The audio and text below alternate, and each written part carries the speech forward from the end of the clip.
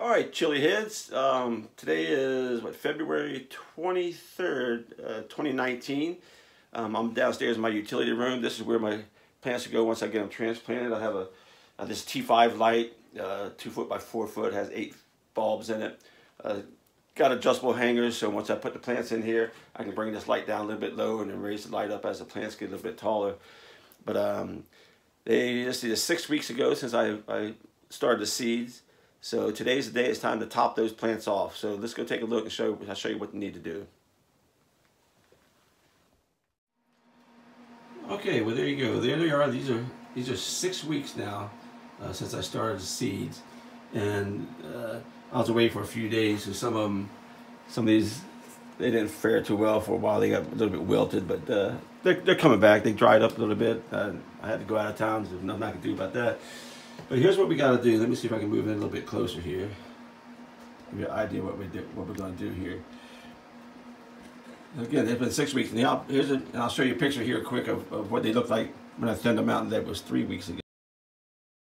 Okay, there they are, 3 weeks old, right after I trimmed them down to 1 plant per container each. But here's what we want to do. I got 3 sets of leaves. Here's 1 set. And here's your 2nd set of leaves, be here, and this would be your 3rd set. Now some people prune them after the 2nd. I always do it after the 3rd set. So basically, all we're going to do is we're going to come in here, and we're going to take this whole top out. Let's see, 3rd set. So we want to take this whole section right here. Yeah, it looks a little scary, but that's pretty much what you do. And then what's going to happen is each one of these are going to branch out.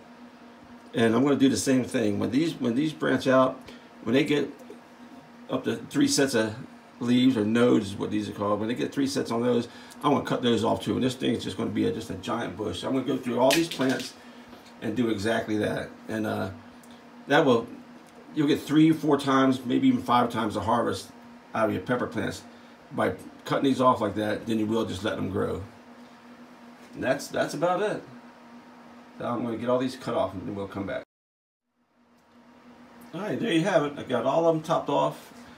This one in the back's kind of, it had split earlier, so I'm just kind of leave it for now. I'll probably trim these a little more as time goes on. And you can see here, they were already starting to get some flowers on them. That's kind of crazy. But and when they do that, even once these nodes start getting a little bit longer, they'll start producing little buds and little flowers too. And you want to cut all those off. You don't unless you want to grow peppers in your house. But I cut all those off. I cut quite a few off. And again, by taking this off, it stops that upward growth so much. And this thing is just going to start bushing out from all these points here. And you're going to end up with this. I believe last year or last several years, I've gotten well over 100 peppers off of every single one of my plants. Well over 100 per plant. By doing this process. If you don't do this, yeah, I kind of really doubt you're going to get 50 peppers off of it if you're lucky. But yeah, it's a phenomenal difference. There's no question about that. But that's it in a nutshell. It's pruning time. These are 6 weeks old. Since I cut the tops off, I'm going to wait till next week and transplant these and put them under some bigger light. But there you go.